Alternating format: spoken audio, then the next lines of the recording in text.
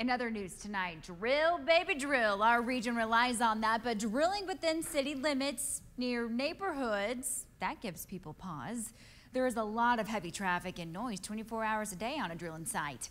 It could soon be a reality, though, for people living and working near the Midland Airpark. Permian Deep Rock is about to secure a lease with the city to drill for oil within city limits.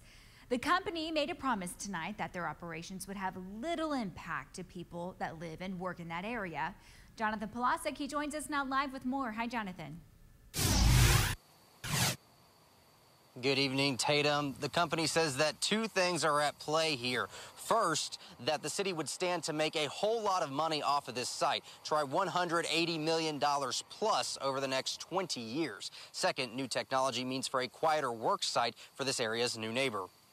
Permian Deep Rock has done this before, that is, drill wells in the city.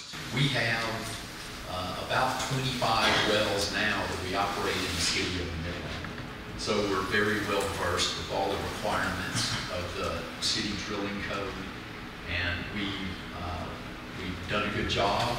But as the drilling occurs near businesses and residential areas, the question becomes, how will the drilling impact them? Most people in Midland know what drilling rigs look like and pumping units, and we're going to keep all that to a minimum.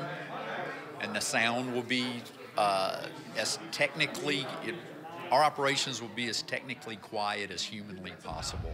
But how does Permian Deep Rock plan to not disturb those living and working near the airpark? Also, in the area of noise abatement, the vast majority of our operations will use electric motors that are very, very quiet. This was something that Permian Deep Rock had in mind as they were getting started with the plans for drilling, thanks to new technology. And fortunately, that technology has developed more recently than other oilfield technology, which is old.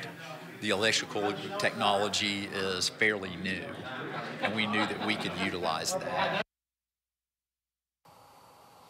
Once Permian Deep Rock gets final approval from the City Council, they hope that they can start drilling a little bit later this year. Reporting live in Midland, Jonathan Polasek, News West 9.